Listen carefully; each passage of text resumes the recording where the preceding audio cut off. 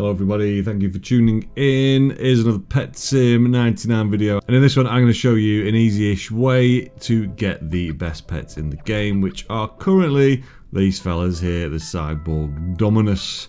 And in a very close second place, we also get the ninja cats as well. So if you can get as many of these in your team as possible, you're going to be doing some damage. So first of all, you do need to do some hatching. So we want to be hatching the best egg, which is this flowery one here, number 63. So hopefully you've got to the end, so you can unlock this one.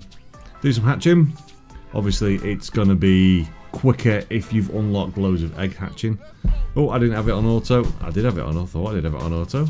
Oh, auto hatch just stopped. Why is auto hatch stopped? Either way, when auto hatch is working, go and get yourself loads of them.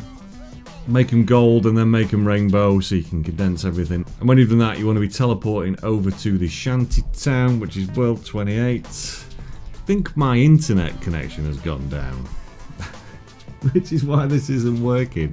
That's good, isn't it? A few moments later. Okay, service has resumed. It seems we did have an internet glitch, so let's go now to, where do we say, the shanty town. And this is where you'll find the fusing machine. To increase your odds, you can pop some luck potions on as well. They'll be helpful. I've got just a lucky 4 here. Now, this does take some time. There's no quick way of doing it. I absolutely hate this drag wheel for fusing. It's really annoying. I really want to be able to just type in the number, but it doesn't let me. So I'm afraid you're just gonna have to grind away at it. So we can use either Ninja Turtles or Ninja Mascots. And as you can see, the numbers of things that you can hatch are absolutely stupid. So I've got nearly 6,000 turtles.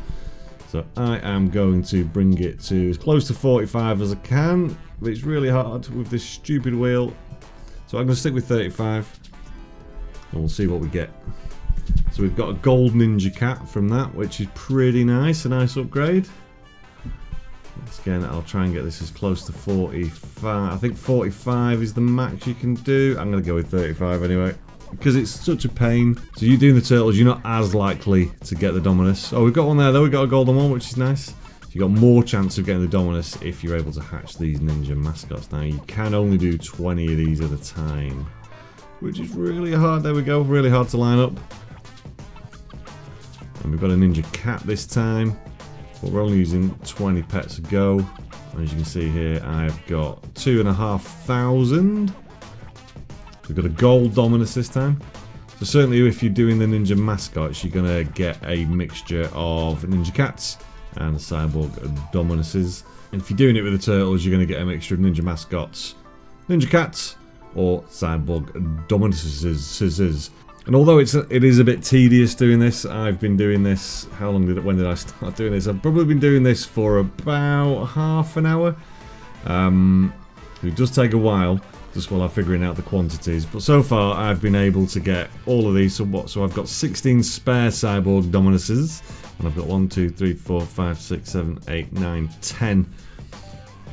Which have been added to my team as well. I got all these ninja cats as well, and obviously I'm getting some extra ninja mascots as well.